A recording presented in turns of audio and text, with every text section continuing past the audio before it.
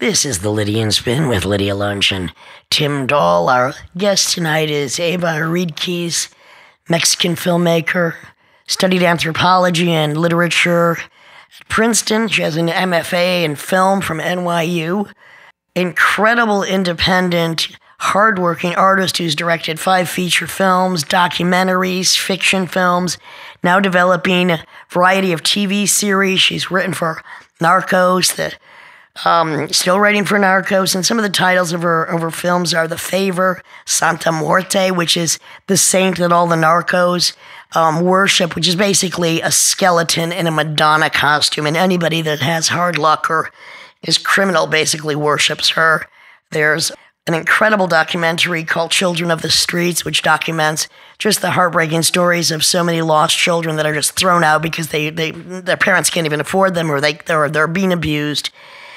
Taxidermy, The Art of Imitating Life, Billy Twist, Chewy the Wolfman, which is about a family in Mexico, that are like the Wolfmen. They are covered in hair. She's just an incredible human rights and animal rights activist, and just a lovely, lovely gal.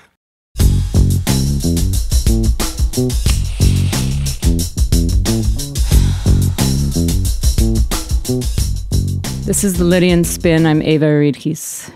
Good evening, Eva. Good to have you here, darling. This is the Lydian Spin with Tim Dahl. And we're very excited to have you here because you're working on some very interesting projects as of late. Many things seem to be coming your way in 2019.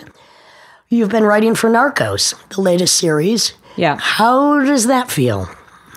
It's been great. The writers are really good. I have 2 TV shows of my own, so I'm learning how the TV writers' room works, and I'm from a film background. Obviously, it's a very different process. You have 6 to 8 writers in the room, all sort of working on the same season, the same episodes. People don't know that there's so many writers on TV episodes, and knowing Jerry Stahl, and he's written for CSI and various other things. Jerry Stahl. Yep. Jerry. It's got to be kind of a mindfuck unless you're with the right people. Yeah, I mean, there's definitely a hierarchy in the room, the showrunner and the original writers and then the newcomers. I was the only Spanish speaker in the room. And it's Narcos. Yeah. Why did they, how did you get invited to partake in that? Well, I did another writer's room earlier in the year. It's a show called Mexico City. They're filming it now. It's about CIA agents in Mexico City who are chasing... Are you an expert in that as well as many other things? They're chasing a narco who worships La Santa Muerte. Which you are an expert in. Yes. So this is a full circle. We want to take this one at a time. So you were working on the show called Mexico City. What was it called? Mexico City, yeah. Okay. CDMX. CIA and Santa Muerte. Yeah. So I did a feature documentary about La Santa Muerte, sort of the first film about it. And can you describe exactly what that is, please, for those that don't worship her? Even though I do have, thank you very much, your gift, her figurine in my kitchen watching Ova. Tell us about the skinny girl. I mean, it's a religious cult. She's about 10 million followers now. Oh my God. They're not quite sure where it started, but the most likely scenario is the late 90s in Mexico City. And it's basically She's a skeleton dressed as a Madonna. Yeah, a female Grim Reaper that's worshipped as a saint. So it's people worshipping death as a female saint. And essentially her followers are asking her for protection against herself. So it's people to protect me against you, oh, lovely sister in the veil. So it's people who live, a dangerous lifestyle or in danger of dying, sick people. Narcos, drug traffickers, criminals. People in jail, gang members, drug addicts. When did you do this film and how can people see it? Tell us about the film itself. So that's the subject you covered. Mm-hmm. Yeah. And you filmed it in Mexico City. What year was that? 2006. How did you find financing for that? Just with grants in Mexico. Fantastic. Yeah, It's a feature-length film? Yes. Yeah. And where can people see it? Is it on Vimeo, YouTube? It's on Vimeo, yeah, on my page, Eva Aridjis. All my films are there. Fantastic. How did that work? So how did you even get interviews with drug lords, with criminals, with people in prison? I mean, good job, sister. Are you sure you're not in the CIA? Well, I mean, El Chapo with Sean Penn. I mean, there's a level of narcissism, I think, with a lot of these people that they actually do like some level of exposure because it's so irrational. Yeah, I mean, the religious fervor I witnessed is unlike any other. I mean, these people, they're very, very devoted to her. They all swear that she's performed miracles for them. You know, a lot of them said, well, I used to pray to St. Jude Thaddeus, you know, who's like the patron saint of lost causes and difficult situations. We've all prayed there, honey. They're like, and St. Jude didn't help me, but La Santa Muerte did. They call her La Flaquita, the skinny one, the La Niña Blanca, the white girl. It's so interesting. La Santísima. And I wonder, you know, Catholicism, and you know, you see it with the Italians as well, with the mobsters. It's just psychopathic behavior that goes along with that choice of life, and then angering and hunkering down at church, and then a religious need to fill the God hole with something. Like, doesn't matter how many murders or how many crimes they've committed or if they're in prison, but they still then have this need.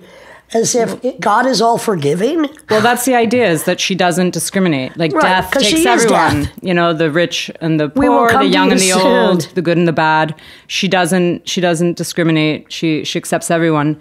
And the Catholic Church in Mexico consider her, this worship, satanic. Oh, okay, that makes sense. They say, you know, death is the enemy of Christ. I consider all religion satanic, but then that's just me. I think it's all, you know, I think that people do have a God hole. There are some people that need religion, that literally there is a space in the brain that needs to be filled. And I think this is all across all cultures. Yeah. And I think that people need to believe that there's something more than this life. They can't face the fact that maybe there isn't. And you know, my beliefs are, look, we're all energy. We transmute into something, but we're not going to see a white man with a beard and a robe, or a dark man in a beard or a skinny girl in a Madonna outfit waiting for us outside of those gates. I mean, they're asking her to not take them, or if she does, to give them like a peaceful, nonviolent death. And, you know, it's a pagan, it's a syncretism. I mean, they consider themselves Catholic. Right. And it's a syncretism between Catholicism and pagan religions, where you're worshiping natural phenomena. Yep. You know, wind or earth, fire, or, water, you know, or death. Life. But all of the rituals are Catholic, including, you know, the idol, you know. And she has many costumes. People will make incredible costumes for these figurines of her. Yeah. And sometimes she will be, I mean, it'd be like life size with these elaborate costumes, like costing thousands of dollars, bejeweled and decorated, dressing up a skeleton. Yeah. So the main character will become. The main character in the film is a woman named Enriqueta Romero, who put this life-size resin skeleton outside of her house in an altar, and people started worshiping. And you know, so I started filming there. And you know, if she granted a favor for people, they'd send mariachis to sing to her, or Aztec dancers to dance for her. Wow. People doing pre-Hispanic dances. You know, just the people that would come through there, like a lot of like transsexual prostitutes, gang members, like people carrying, you know, crippled children that were dying, just to disenfranchise people in general. Yeah, people who don't feel accepted by the Catholic Church, people who are desperate. Yeah. And through there, you know, once I was there, I befriended this cobbler who... That was amazing seeing. Leads the masses. Like there's, you know, every Saturday night there's a public mass where hundreds of people bring their Santa Muertes from home to be blessed, and by Enriqueta and by him. Then there was another man who lived in the neighborhood in Tepito, which is sort of the most dangerous neighborhood in Mexico City. Okay. It's always, even in Aztec times, it was like where the thieves had their markets of like stolen goods, and now it's all like, you know, that's where you go if you want to buy guns or whatever, you know, counterfeit electronics or that's where we are not drugs. Performing a concert. I don't think so.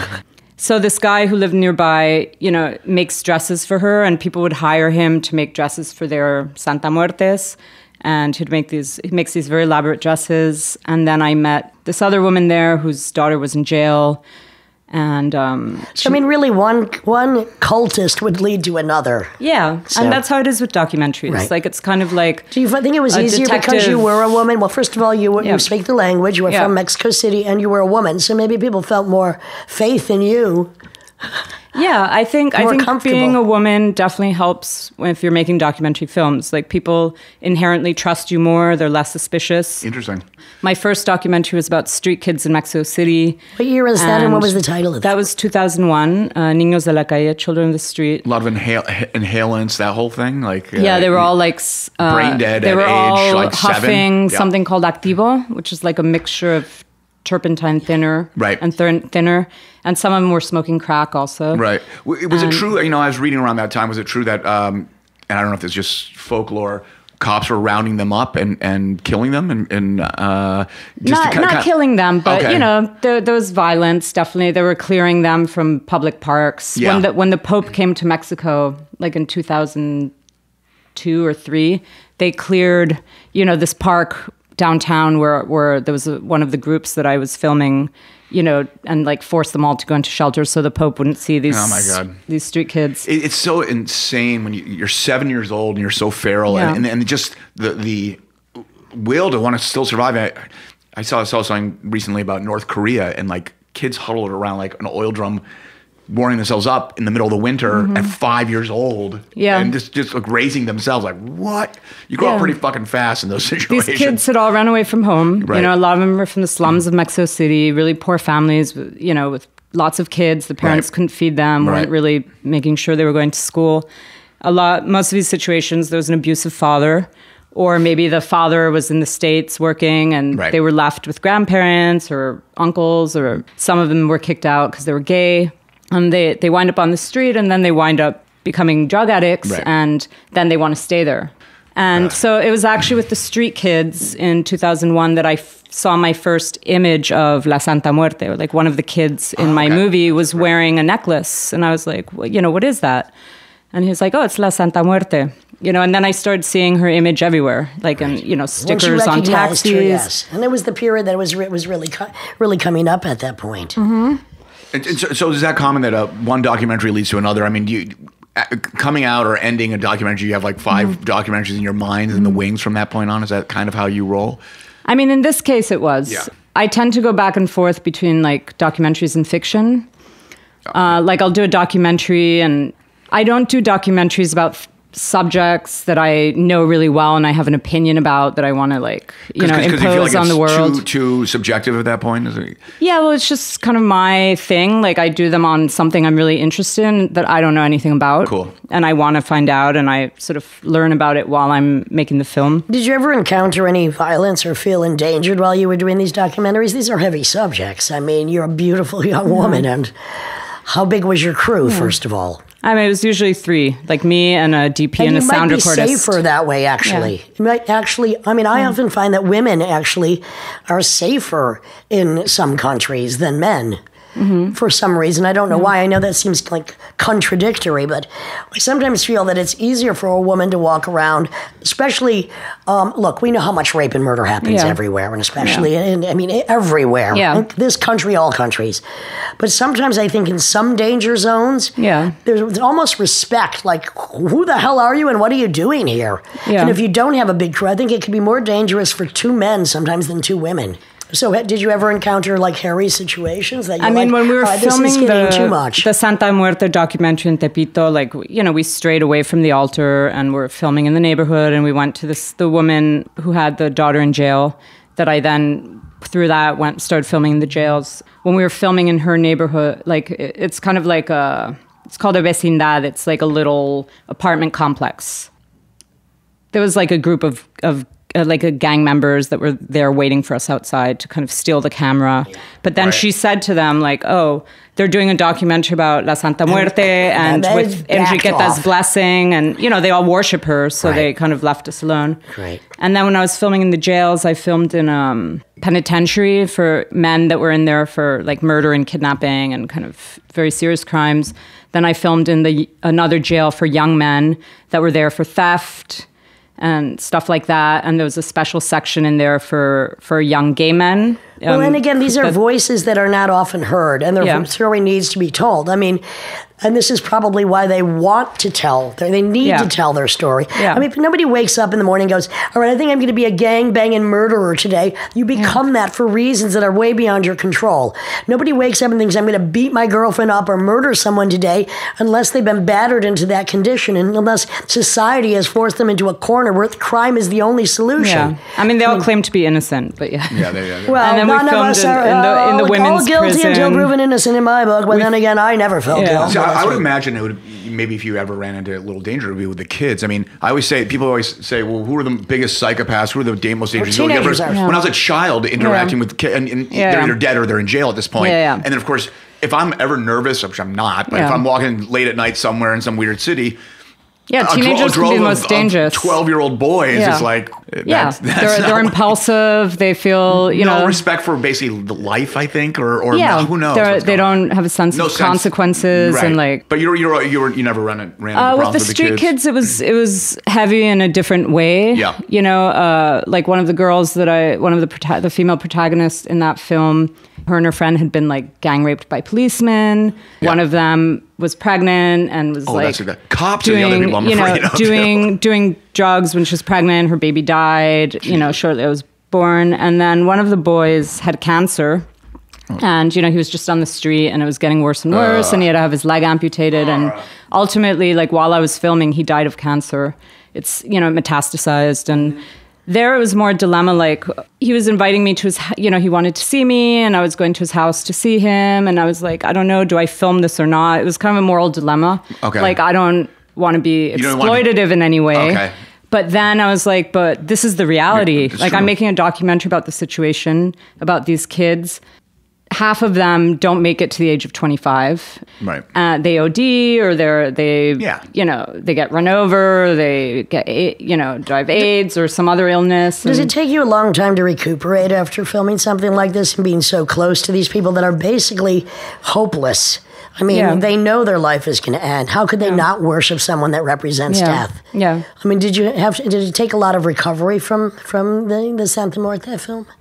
The Santa Muerte one, not really. More the Street Kids one. Well, I mean, I think for a job like what you do, and I know with Lydia and I touring and stuff, just artists and creators like ourselves, the amount of compartmentalization that you have to kind of create or do, it's just like you come back from a tour, you're like, oh, just how to compartmentalize is very difficult. Yeah. But it's part of the job. I mean, when I'm making a documentary, I try and be objective, and I kind of see my role almost like the role of a journalist. I'm showing what I'm seeing. And, ultimately with the boy that was dying, like I did film him sort of on his deathbed because I was like, this is the reality. This is what happens to a lot of these kids. This is how they end up.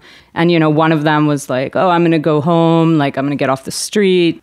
And I filmed at their houses too. Like I went to 3 of their homes and, because you just hear like, oh, my parents, it's their fault. But then you go to the homes and you see the other side of it, especially the long suffering mothers, who are like, just can you tell us suffering again so much, like not knowing where their children are, Absolutely. And if they're alive or dead. And can you tell us one more time where people can see these films? I have a page on Vimeo with my 5 features there that you can rent for like $4. And there's Niños, Children of the Street is there, La Santa Muerte, which is narrated by Gael Garcia Bernal. The Children of the Street one was nominated for 2 Mexican Academy Awards.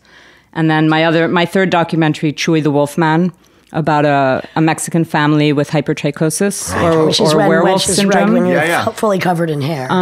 It's kind of like, and that's a family from Zacatecas. There's 15 of them, men, women, children, and babies, who have, hair on their face. It's sort of a family portrait of, they lead very difficult lives. Like as kids, they're made fun of, so they drop out of school. And then when they grow up, they can't find work because they have no education, the way they look. So most of them wind up working in circuses, exhibiting themselves. I saw. Yeah. So I want to touch on your history, but before I still want to touch on just the danger of the job. So what about Narcos guy that got killed in? The location scout. The location scout. That was just a wrong place at the wrong time, or what? They don't know. They don't know if it's related to the show. They think it was probably the state of Mexico. Mexico City is kind of like Washington, D.C. It's like the capital and it's surrounded by other states.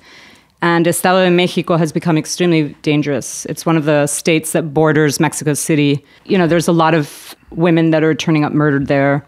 And he was driving around there on his own, looking for locations. So, you know, who knows what he encountered or saw. You know, I mean, they could have just been like, oh, who's this nosy kid? No one really knows. You don't know. You don't know. What was your time span in Mexico City? Were you born in Mexico City? Netherlands. Yeah, Netherlands. I was born in Holland. My father's a poet, and a novelist. Actually, poetry in Holland at one point was very big. It's come off the Rotterdam Poetry Festival. I used to be at that poetry festival myself. Yeah. There used to be a lot of poetry in the 80s in Holland. Maybe I performed with your dad. Maybe. In Latin America, there's, you know, intellectuals are very highly respected and they're often given diplomatic posts. So why were you born in Holland? Because my father was Mexican ambassador to the Netherlands. So I was born in The Hague when he was there. And he was also ambassador in Switzerland and then at the UNESCO in Paris. Carlos Fuentes was in France. Octavio Paz was in India. So there's this sort of tradition whenever there's some big event, like the journalists will call up the writers to get their opinion. You know, it's not like here where... Right. You know, culture is... Culture's on the tail, The last thing on the list. So I was born there and I grew up there till I was 5. And then my father was like, you know, I want to go back to Mexico. I'm tired of the diplomatic service. I just want to write. I want to go back. And then I was in Mexico City from 6 to 18.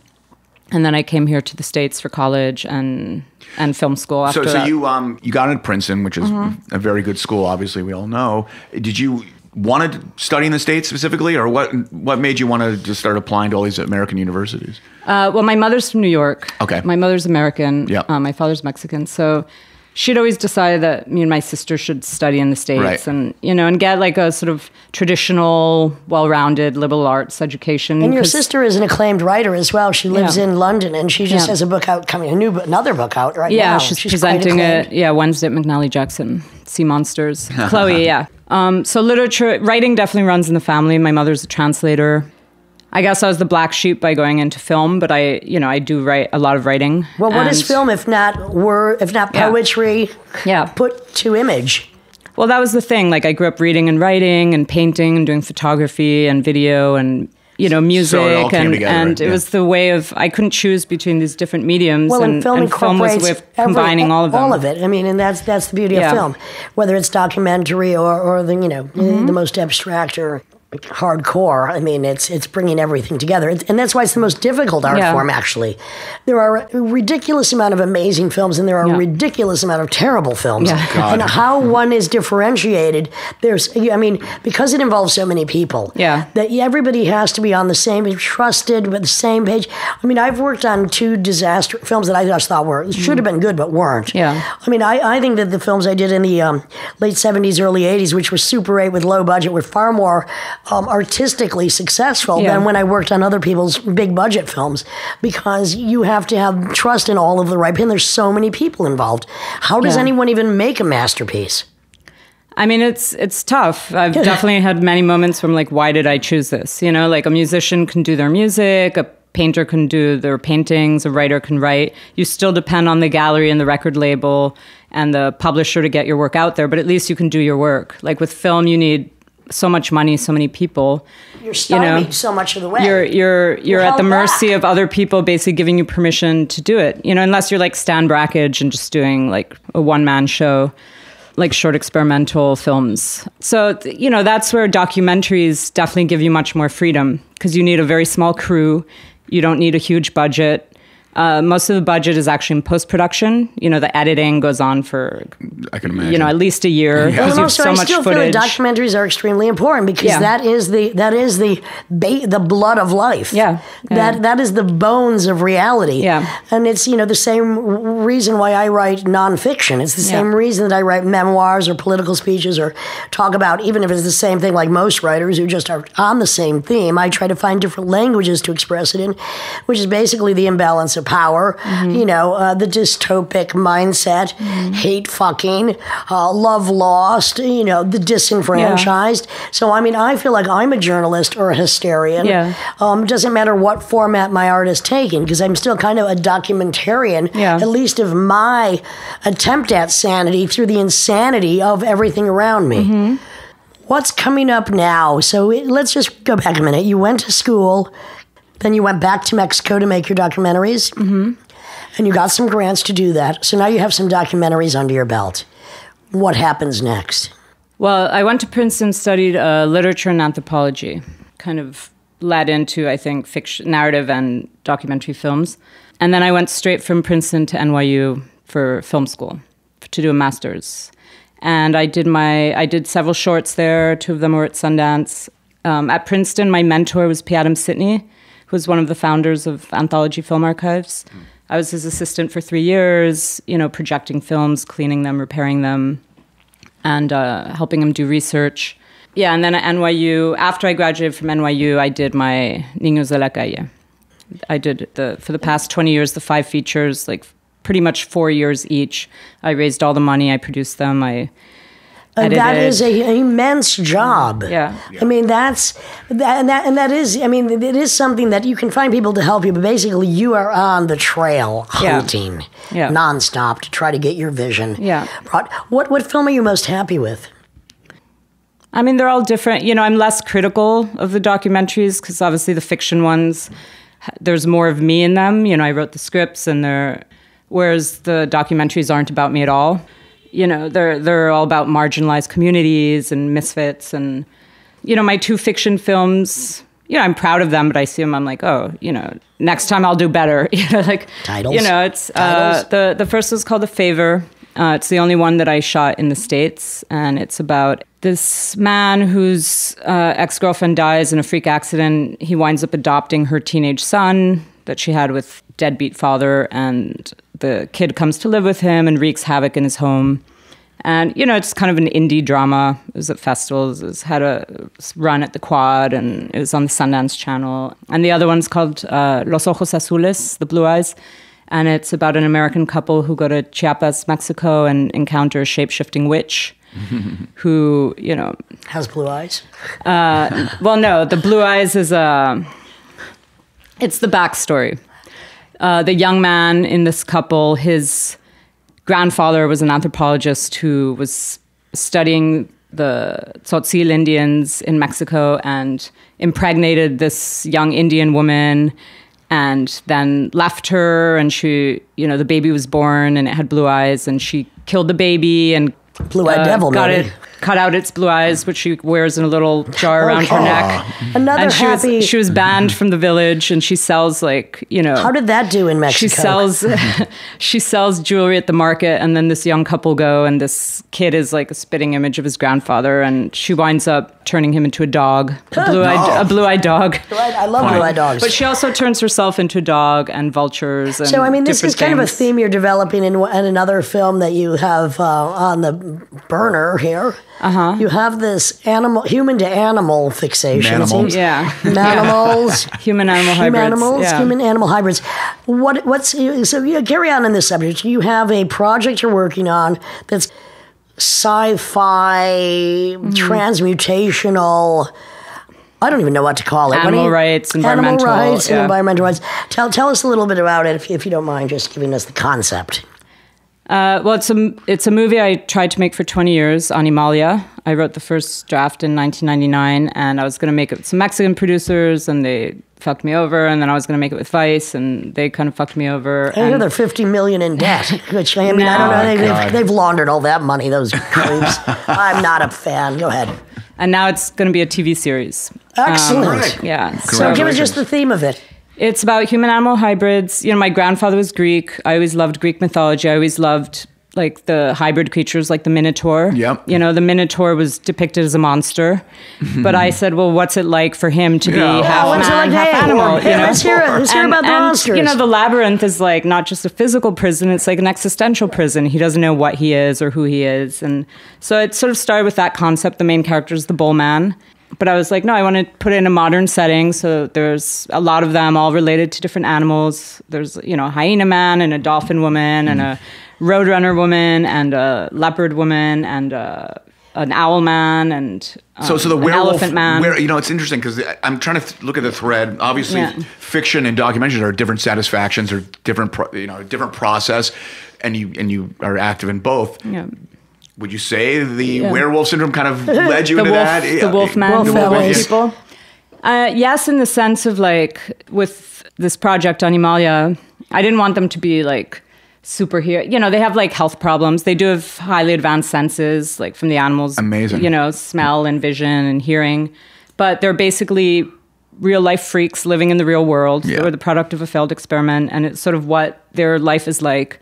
You know, like they're the link between human and non-human animals. It's also mythology and yeah, like shape-shifting and these hybrid creatures that are part of all mythologies. Right, Indian culture too, as well as Greek. I mean, we have like Ganesh, and we have, you know, all kinds of gods and goddesses that have monkey gods, rat gods. I mean, it's just very prevalent in other cultures that, I mean, not necessarily, but that have human characteristics. Yeah. I mean, I know a lot of men that have animal characteristics, but not animalistic enough for me. God, I don't know why. Anyway. So that's a possibility that's coming soon. Yeah. I'm going to be pitching that project next month. So are you finished with Narcos? I don't know. Probably not. I mean, we're waiting to see if it's renewed for another season.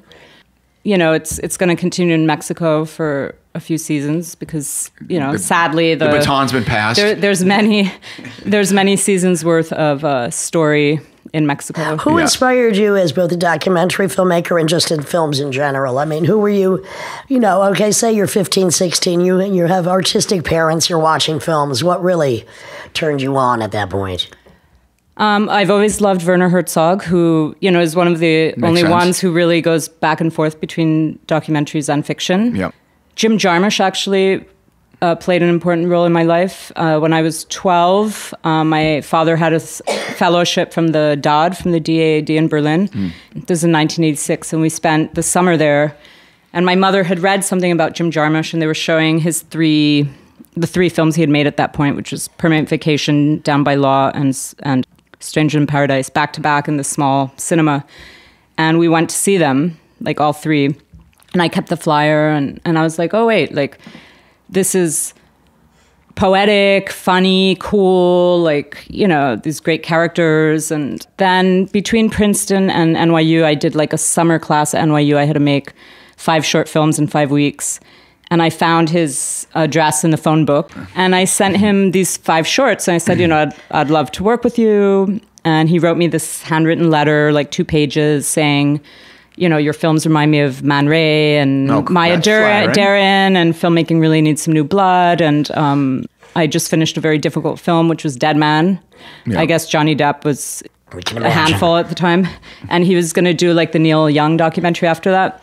But he was like, you know, I'll keep your films and keep you in mind. But that letter meant a lot to me. You know, it was like sort of validation, like, okay, here's this filmmaker that was important to me, who's, you know, that's who great. respects that kind of my work and like sat down and watched my films. And well, being encouraged is always great, especially with people that you highly respect. Yeah.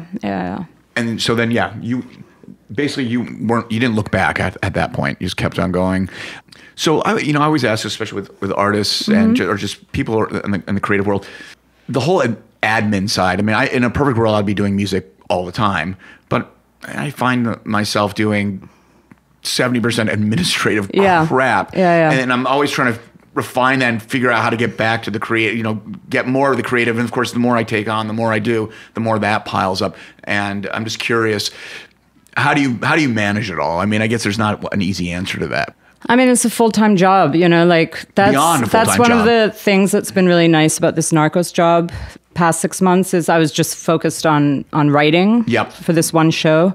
I didn't have to worry about any of the, you know, financial or production side of it. How I was just focused on one creative aspect. You know, producing all my own films, the advantage was that I had total creative freedom. Yep. The disadvantage is I had no one helping me. Once the films were made, get them out in the world, you know, submitting to festivals, getting distribution, looking over contracts. Like I did all of that myself. And, you know, now I have a 4-year-old daughter, so I can't really spend 4 years on a movie doing everything and for $10,000 and you know, or whatever I paid myself. Hopefully you won't have to. Maybe 2019 is all the big spin around for all of us. So films were your priority. What kind of music were you listening to at the time as well?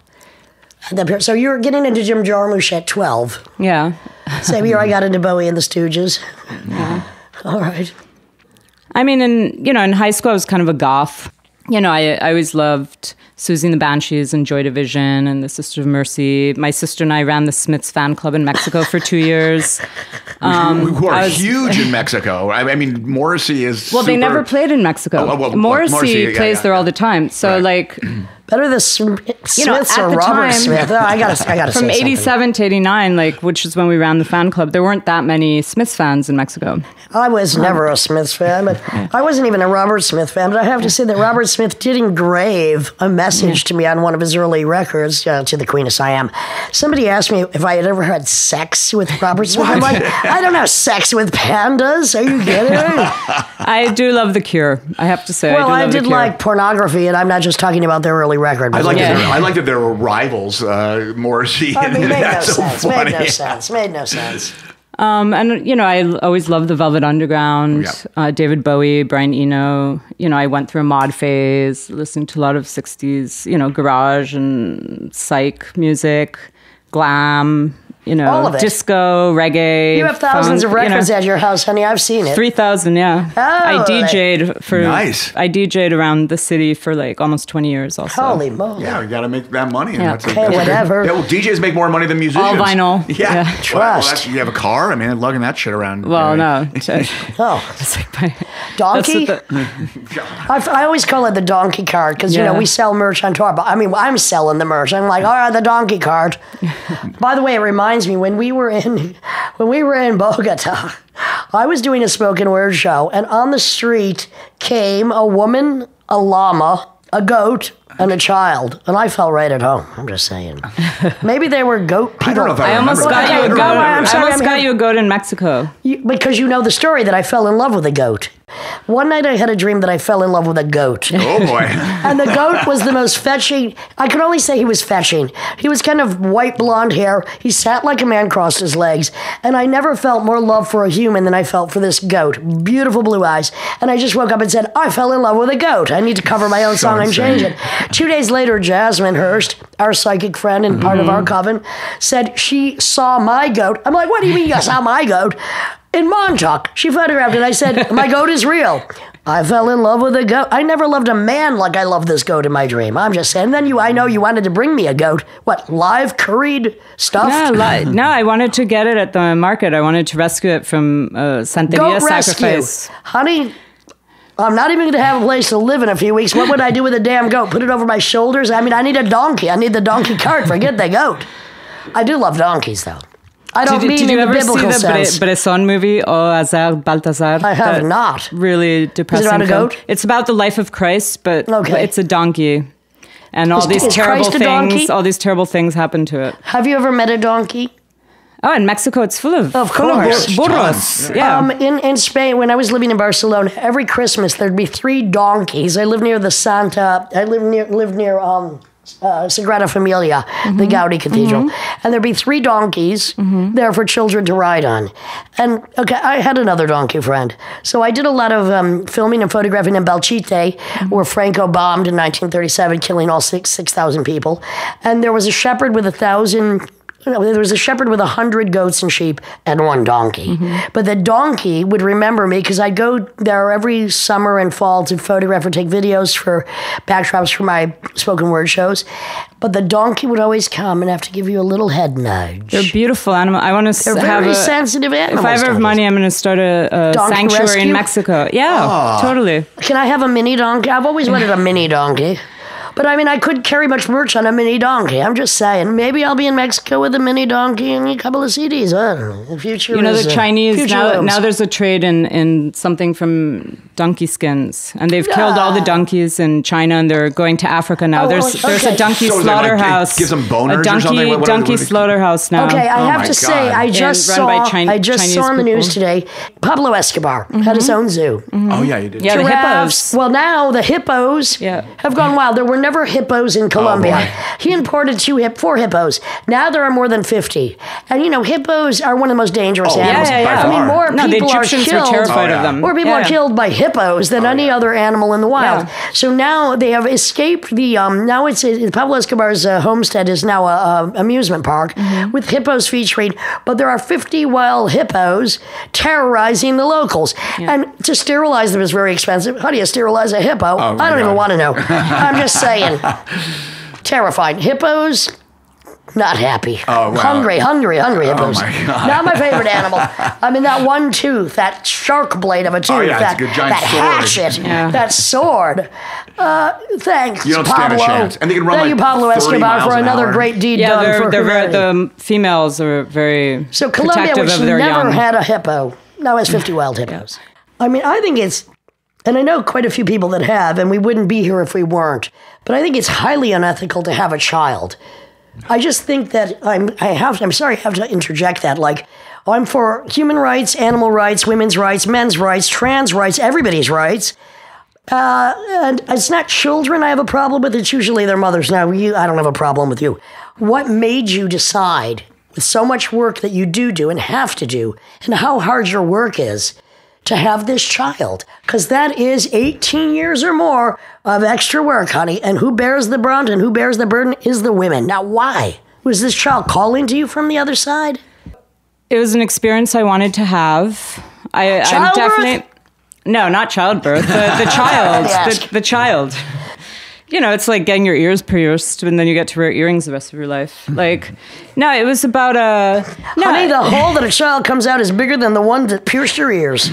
No, I wanted to have the experience. I met a man that I wanted to do that with, and it's a magical experience. Like, I feel children are wonderful. I love children. They love me. I can stop children from crying, 2 seconds. I have a problem with people having lots of children. I think overpopulation is at the root of like all the problems in the world, and religion. Do you think it was just, was it your desire or was it your hormones talking? Because, women, shoot out your biological time clock. It wasn't my hormones. Like I was ambivalent until you met the right person. The day that she was born, and then suddenly you were ambivalent for 9 months of pregnancy? Well, I hated being pregnant. Who doesn't? Yeah. Well, some people don't because they do it over and over again. Did you have any postpartum stuff? I mean, No. I mean, I had a cesarean and I was on Percocet, but no, Can I just describe for 1 minute what a cesarean is? It's when they cut an evil smiley face in your belly, remove your uterus out of your body, and pull the shiny little happy need machine out and stitch you back up. That's a cesarean section. Now, I think it might be preferable. I wouldn't know because I'll never experience this. I feel if it doesn't fit in, it doesn't come out. That's my idea about childbirth. I can barely live in my body. Nothing else could. Trust me. I have a hard time getting people to visit inside my body, and I don't blame them. Just saying. No, I think, there's people that should have children. There's people that shouldn't. And, exactly. We do need good children in the world. We do. We need good people in the world. We do need good people. And we need about 6 million less, but we do need good people in the world. My daughter's... she's a vegetarian. She loves animals. She's very empathetic. If she sees another kid crying at the playground, she goes up and hugs them and asks them what's the matter. No, that's beautiful. Like she's, we do need children like that in the world. Yes, we do. No, absolutely. I'm just against, theoretically, philosophically, and ethically, the concept of procreation. I'm not saying, but who am I? Am I going to choose who should have children? No, because I think mass sterilization and free vasectomies for all should be the call of the day for a while. Now, I know that there's a lot of people in our generation that have had children, and some of them good and some of them not so good. Yeah. I just fear...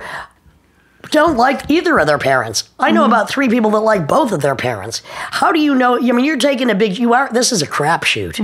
Or as the New York City subway used to say, it's like being grounded for 18 years.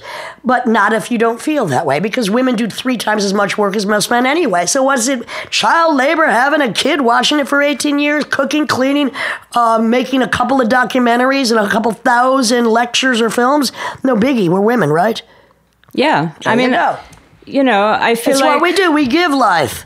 You're not sweating. I feel like from 17, 18, 19 to 39 when I had my daughter, like those 20 years, my life was pretty much variations on a theme. I was working on different projects. I was going out with different guys. I was, hanging out with different people. But it was essentially the same lifestyle, the same thing. And I felt ready to have a completely new experience. I just hope that, or I see that sometimes having a child or getting married, which I'm also against unless it's for a green card or a lot of money, because I think love does not mean a piece of paper to confirm it or confirm it. That I don't want anything that's going to prevent anyone from having new experiences. And sometimes people get locked into a prison of a false tradition, which is a trap. And I mean, I don't understand why so many people have so many traditional ideas about, I'm going to get married. Well, for money, a green card, love, are you kidding me? But you can do traditional things in a non-traditional way. Yeah, you can. You know what? Most of them are going to end in the same way. If you're a creative person. And quite often, there is a trajectory for certain traditions, which if you do not have complete faith in, blind and dumb faith, are going to end in a very predictable way, which is disappointment, frustration, divorce, and separation. Once when I was about 10, I think, I got home from school and Luis Buñuel and his wife were having lunch at my house with my parents. And my parents, who didn't smoke, they were all like chain smoking.